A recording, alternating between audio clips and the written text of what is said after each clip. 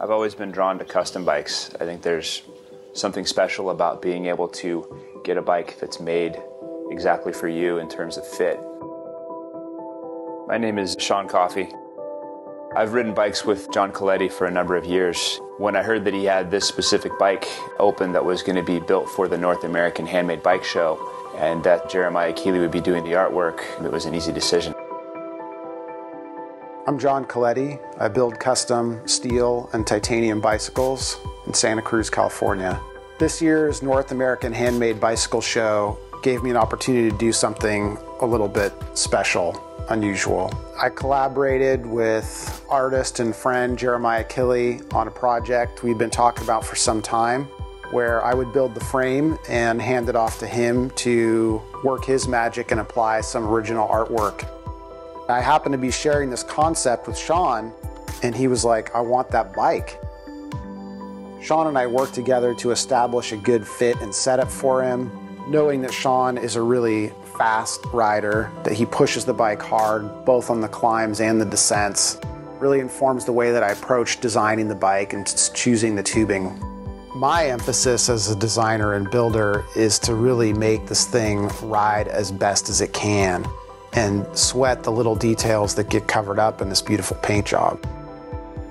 My name's Jeremiah Kille. I live in Santa Cruz, California. I'm a professional artist by trade, and I've become good friends with John over the years through the course of racing and riding bikes with him. Originally, when we spoke about me painting the bike, I kind of assumed and set aside about 20 hours is what I thought it would take roughly to paint the bike. In hindsight, it was probably closer to about 60 hours.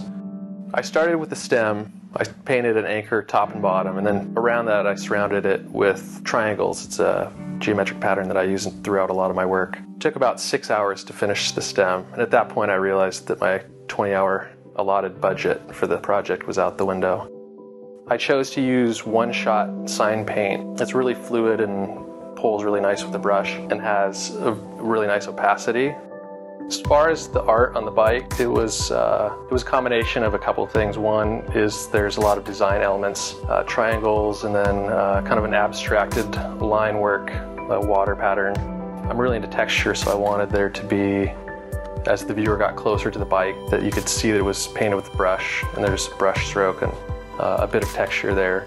There's a bunch of sea creatures and elements kind of throughout the bike. It got dubbed the Kraken at some point. I've ridden a lot of different frames and a lot of different materials, a lot of nice bikes, but I keep coming back to a nice handmade steel bike. It's something that I'll always have.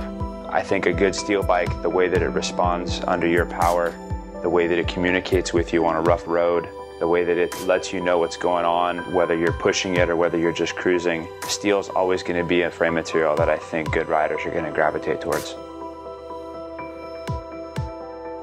One thing about this bike that a lot of people have asked me, they think it's something that should be hung up on the wall and looked at. It's that beautiful. I get that point, but to me I feel like a bike like this is meant to be ridden, and it does get ridden a lot.